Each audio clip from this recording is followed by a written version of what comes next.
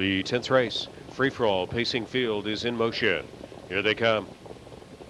And they're off and pacing. Royal Majesty looking for a big beginning. Ramon trying to be one of the two fastest away.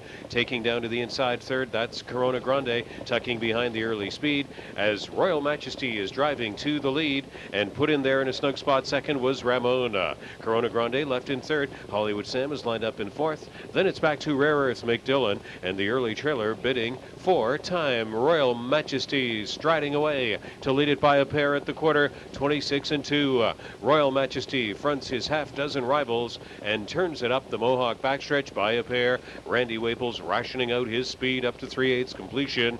A big gate rush landed Ramon in there from second. Corona Grande is third. Hollywood Sam set in from fourth. Then it's back to Rare Earth, rushing up on the outside, trying to flush some flow. Was bidding for time. He's going to get it from Rare Earth. Staying to the inside was McDillon at the back of the field. There's Royal Majesty, halfway point leader, 54-3, 28-1, second quarter speed. Royal Majesty, Ramon.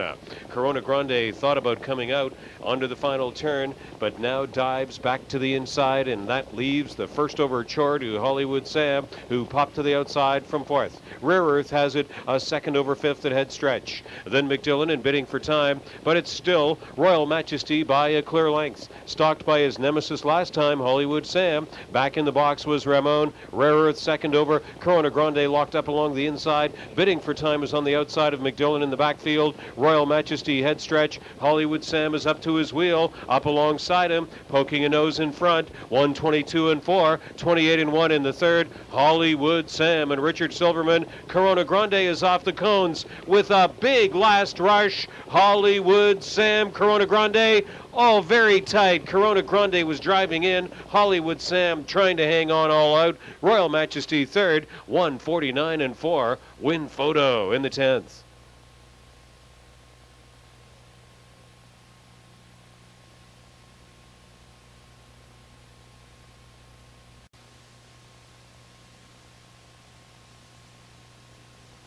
In the print of the photo number 3, Hollywood Sam is the race winner. Noble and Sam, 5-year-old bay gelding, owned by Tenamera Farms from Layla Brett, trained by Bruce Saunders and driven to victory by Richard Silverman. The 8th win in 31 starts this year. 149-4 at Mohawk in the 10th race to capture the free-for-all, Hollywood Sam.